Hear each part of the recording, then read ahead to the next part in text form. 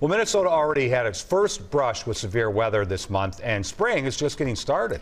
Some meteorologists see a high chance of tornadoes for much of the country thanks to La Niña. So how does the ocean phenomenon impact our weather? Good question. Jeff Wagner learned it begins well before our spring season kicks in. It was a storm in early March carrying ominous clouds. It's not very common to have a tornado threat this early in the season. That thankfully doesn't foreshadow a more intense severe weather season for Minnesota.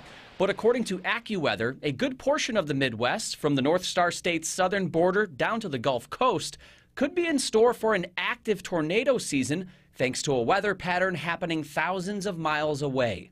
Have you heard of La Niña? I have, but I mentioned to you that was it a storm? While not a storm itself, it can lead to them in the U.S. What is La Niña?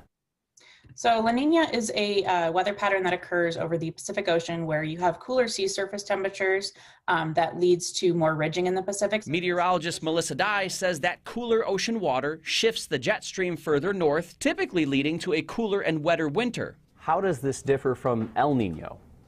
El Nino is the exact opposite. So you'll have warmer sea surface temperatures in the eastern Pacific. So we tend to be drier and warmer. In the southeast United States is wetter and cooler. The concern with La Niña this year stems from 2011, when experts say the weather pattern played a role in a historic outbreak of deadly tornadoes in the U.S., one of which hit North Minneapolis in late May. 2 minutes after seeing it like this, it just went dark.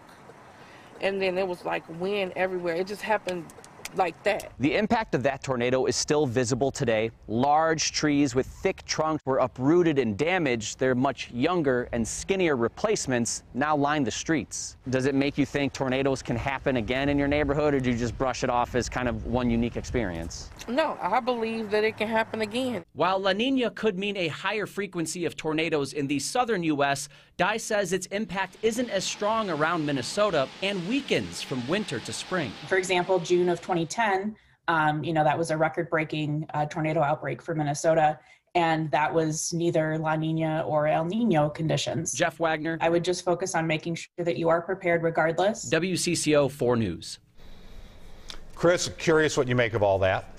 Well, I always tell people focus on the next couple of days, because anytime you try to forecast anything beyond that, it's out the window. You do say that. True. Yeah. Yeah. Who would have thought we'd have big snowstorms in April and May like we've had the past couple of years?